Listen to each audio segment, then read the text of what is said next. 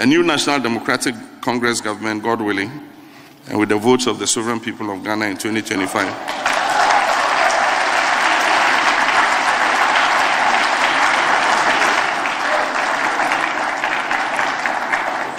Will repeal the E-Levy Act.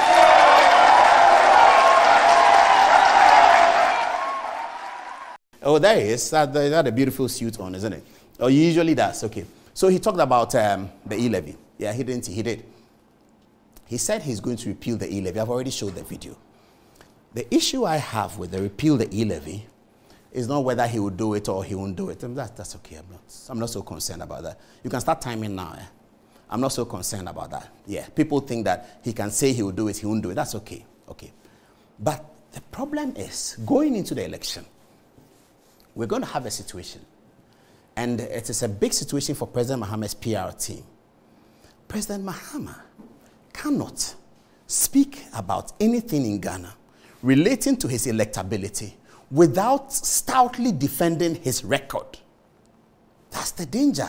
President Mahama cannot promise much. He would have to defend his record. He will have to come and say that this is my record. And that is his record. Because you have a record. When people come into government and they don't have a record, that's okay. They can promise anything.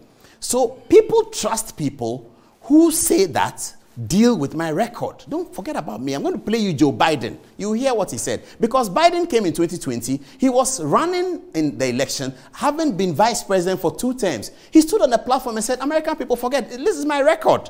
I have a record. He has a record. So if you are running for president, you have to talk about your record.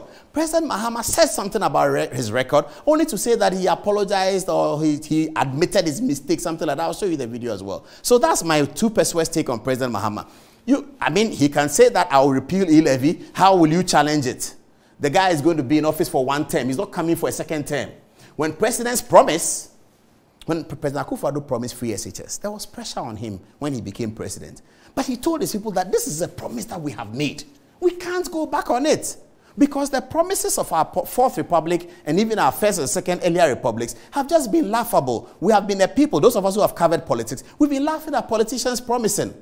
The only reason why in 2020 promises became useful again was because Akufo-Addo was able to deliver his promise. Since 1960, politicians promise, they don't deliver. We laugh at it. They can't. They say they'll take the seat to Kumasi and they promise all sorts of things. So we had forgotten about promises. So if you look at 2000 election, President Akufo didn't promise. Because he said that I'm not going to promise anything because nobody believed politicians who were promising. Now that has changed. It's changed because Akufo-Addo said, I will deliver free SHS, and he delivered it. So immediately people know that, oh, so they can say something and they will do it. So John Mahama came in 2020 and said, Okada this, Okada that. And people were listening because Akufo-Addo has changed the dynamics of the Ghanaian politics for 30 years. This is the first time. How old are you? Tell me your age. Remember one politician who promised something and did it? Buzia, Liman, Rawlings, everybody. They didn't do it. Akufo-Addo was the only one in that long period who promised a major social intervention, and he achieved it. And people said he was not going to be able to do it, but he did it. So because he was able to do that, promises now come back on the table. And in 2020, President Mahama is promising. But here, President Mahama cannot promise anymore. He has to tell us the record. That look at my record. And if you look at my record and look at their record, and that's what's going to happen in 2024, it's going to be a competition of records. I do not understand why President Mahama is not beginning on that tangent that is my record, and he's saying that I will repeal E-Levy. If he comes and he doesn't, he should say that when I come in January 2025, by February 2nd, or June, whenever, August, I will repeal E-Levy. If I don't repeal E-Levy by August, ask me to resign, and I will resign. When you say that, we can take it more seriously. But you're a president who is coming to do 1 term. You don't owe us, once we vote you into office, you don't owe us anything anymore. How do we know whether you do it or you won't do it? When a tax is bringing money into the kitty and you need the money for a development, and you're a developing country, you want us to believe that you will come and see 4 billion coming in every year and say, I don't want it. Nobody's going to do that. And President Mahama can promise because he wins the power, he walks away. 2 years down the line, he's gone. He's never coming back on the ballot again. You can eat your promise. You can eat your anger. You can eat whatever. President Mahama, you will not get him again because he's not coming for you to vote for him again. He's doing one term, finished. So he comes and says, I'll take you to the moon. I'll do it. Okay, he doesn't do it. What would you do? You have nothing to do. So if I were President Mahama, which I'm not, I would have said, if you want us to take the promise serious, this is the promise. This is the consequence. I will do it on this date, God willing. I don't do it, this is the consequence. He puts himself like the Jesus Christ on the crucifixion. Then you can take him serious, because when Akufo-Addo promised free SHS, when he became president, the people said, Mr. President, it's going to be complicated. He said, but you can't say that. You won't do it. Because we have promised and we have to redeem the Ghanaian politician. I think that effort was to redeem the Ghanaian politician.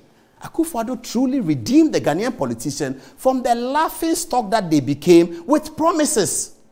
Nobody crowd was expecting the free SHS. They didn't know, oh, this is campaign gimmick. But when it happened, so in 2020, when Akufo-Addo was contesting for the land, I believe that his winning the 2020 elections was based on this video that was released, where he said that, forget, I don't have anything to say. I have been president for 4 years. John Mahama has been president for 4 years. Look at my record. Look at his record. End of story. See the video. Akufo-Addo speaking. No, but really, I think that for me, the two main issues are the ones that you have accurately captured. For the first time in our history, we're going to go into an election where the two major parties are being led by a president and his predecessor. It's not happened before. Usually it is an incumbent against somebody who's coming for the first time. This is the first time where the immediate past president and the current president. So the issue of their record is absolutely critical. I think we have to be very, very insistent on looking at the records of the two leaders in the period of their governorship, as it were. I think that it's inescapable as far as this election is concerned. And then secondly, deriving from it is... The word he used is inescapable for John Mahama, President Mahama, to run a campaign for 2024 without saying, put my record on the line, without establishing and endorsing his own record, that this is my record. And this is what I did as vice president, president, minister, deputy minister, DC. This is my record. But you cannot leave your record and come and say, I will repeal the E-Levy. Yeah, okay, good news, but how would you do? How are we going to hold you to that? If you make a promise, you have to tell us how to hold you to it, because we don't have that single way to hold every president to when he's coming for his second term. That's when we hold them to account. You promise something, you don't do it, you come for your second term, you're in trouble. He's not coming for a second term, he's gone. So when he makes a promise, he must say that this. And as I told you, it will be complicated for a leader to rise up in 2025, sees that $5 billion cedis is going to come in. It is nearly $1 billion. I don't want it. Well.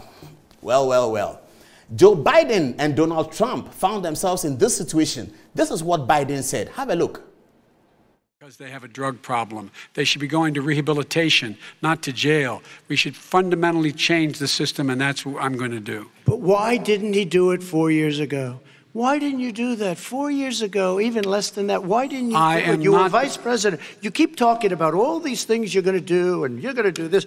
But you were there just a short time ago, and you guys did nothing. We did. You know, Joe, I ran because of you. I ran because of Barack Obama, because you did a poor job. If I thought you did a good job, I would have never run. I would have never run. I ran because of you. I'm looking at you now. You're a politician. I ran because of you. All right, Vice President Biden, your response to that, and then I do have some questions for both of you. Well, I tell you what, I hope he does look at me, because what's happening here is, you know who I am, you know who he is, you know his character, you know my character, you know our reputations for honor and telling the truth.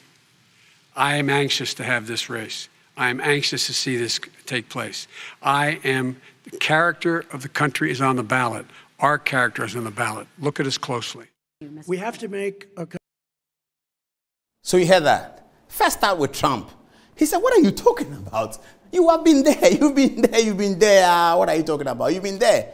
I know you've been there. Then Biden says, yeah, it's true, I've been there. So American people, look at me. You know my character. And look at him.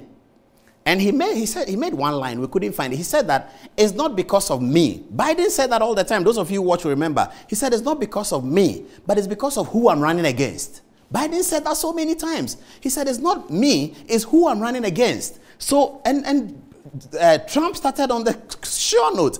What are you talking about? You've been there for 8 years. What are you talking about? And then the guy says, well, I've been there, and that is me, and you see him, and you see me. So it's a record. So President Mahama, the only way he can campaign with conviction is to defend his record. His record is significant. 4 years vice president, 4 years president, minister, etc., etc. But the record, because you are coming in for another 4 years, and you have done 4 years before. So he should be saying, look at my 4 years, and you want another 4 years of that, you elect me. Straightforward.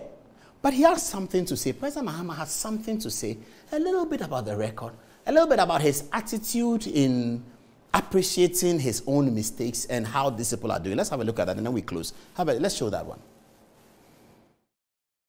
We're well and truly at a crossroad that is acutely complicated by the doubt and fear experienced by our next generations, that they face a future that carries no expectations of success in their lives. For most Ghanaians, the feeling of despondency and hopelessness is real and personal. It is exacerbated by a dangerous trend of growing inequality and lack of upward social and economic mobility, in addition to a calculated effort at constraining social justice. Interestingly, the condescending responses from government officials to public complaints have often accentuated the frustration and anger of the people. A government bereft of ideas has resorted to incarceration of critical voices, name-calling of citizens, and unfair categorization of the labor force and huge numbers of unemployed youth as lazy and undeserving. Worst of all, government has been using chaotic shouts and insincere technical analysis laden with dubious comparisons and outright untruths to manage the narrative. Another worrying trend is the bastardization of independent constitutional bodies. Okay, so that's our story, that's our song about President Mahama's work. But we still do congratulate him for putting pen to paper, standing before an audience and delivering it, so that we have some text that we can look at. We have some guidelines, we have some basis. Before Dr. Bawumia started doing these things, politicians were not doing that. Thank you to Dr. Bawumia for starting this. It's now become part of our culture. Congratulations, Ghanaians are moving forward. Congratulations, President Mahama. But the conviction is missing. This is our story. This is our song.